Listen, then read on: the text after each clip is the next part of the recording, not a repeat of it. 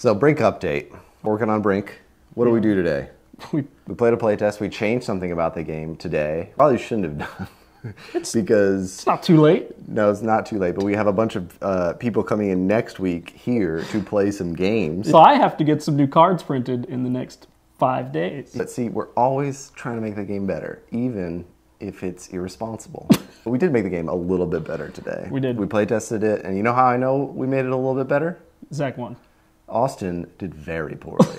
And You didn't win. Max won. I didn't win. Max won. Right. Yeah. Thanks, Zach. But it was a great did do game. very poorly. I also stopped you from winning.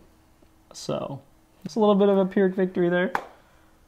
Don't worry about it. Also, check out brinkterminal.com. We've kind of got, if you haven't, we've got this thing we've been working on. It's almost like a interactive fiction RPG text-based game set in the Moonrakers universe. Mystery. It's a mystery. Someone's been murdered. You gotta figure it out. If you haven't been playing along, go check it out. It's Bill Bendo's in it. Lots of Moonrakers characters that you love will show up throughout it. We've got a new chapter of that dropping on Tuesday.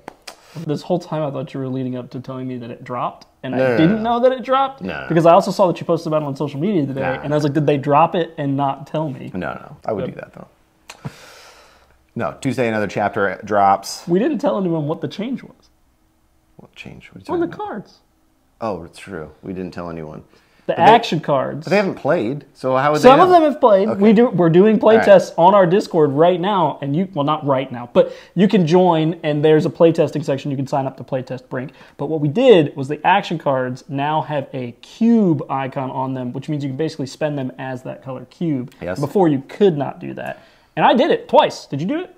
Oh yeah, I definitely did it. What we were seeing is a lot of people were ending the game with a lot of action cards left over and with nothing to use them on. So I don't love that. It feels bad. They were too situational. Some situations they were amazing, and sometimes you're like, I'm going to save this until I need it, and then you never needed it.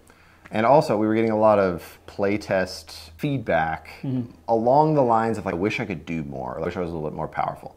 But we don't go too powerful because you don't want to let everyone do everything in the game because that's not fun. No, that's not fun. But this kind of cranks the power meter up just a little bit.